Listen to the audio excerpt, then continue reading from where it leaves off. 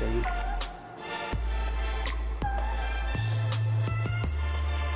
Same lang po yun guys, yung paglagay at saka paggalas niya. Ayan.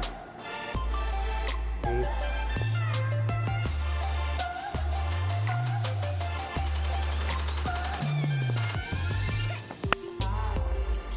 Papakita ko po muna sa inyo yung compatible.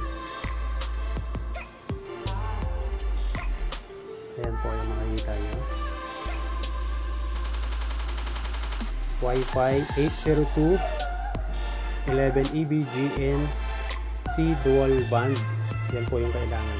Kailangan dyan po yan para mag-connect siya. Okay. So next, paano ba natin paggaganahin? Ganito lang guys ha. Press lang natin to. Ayan, okay na siya.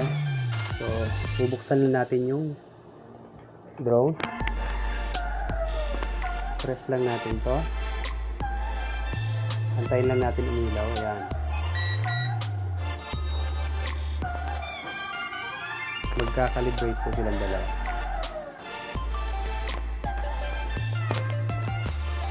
So, okay na po yan. I-connect naman natin sa Wi-Fi.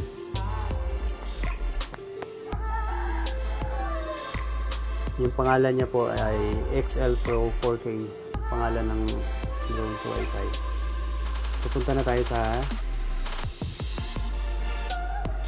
H-Pan Pro. Yan po yung ginagamit. Okay. Kung maset nyo na lahat yan, pero wala naman masyadong ginagalaw dyan. If ever kung talagang kabisado mo na yung drone mo, pwede mo siyang galawin yung settings niya. So, start calibrate. Okay, and then calibrate.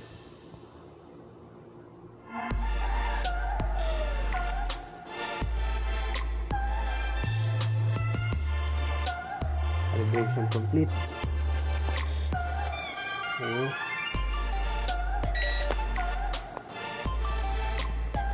So magkakaman yan guys, ikutin lang natin.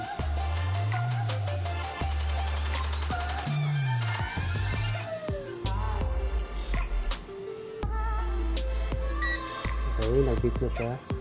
Vertical. Ba.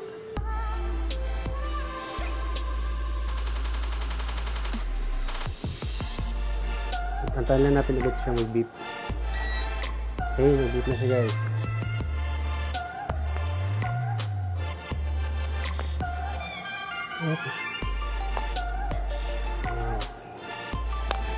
Calibration complete.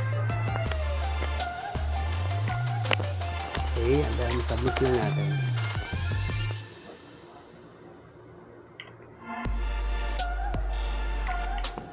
Alright, ito complete guys para ma-stabilize yung kanyang gimbal.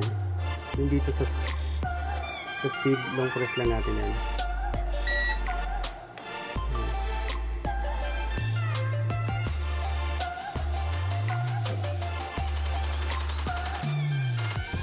Ayun.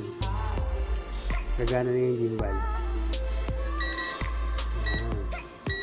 Pag hindi kasi na ayos yun guys or na-stabilize siya, hindi yan gagana ang gimbal. Okay. Nandito lang lahat guys. Itatry natin lahat yan. And ang pag-unlock naman ng motor, sabihin natin baka matamaan.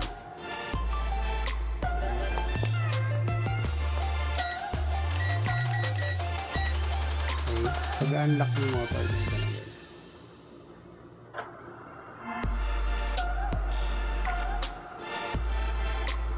Yan po yung lalabas. Wala kasing GPS dito eh. So mamamatay yung yun. Ito guys, mag-automatic naman to eh. Yung mode na yan, mag-automatic yan. Pagka may nasagap ng signal. Okay guys, itry natin paliparin ito labas.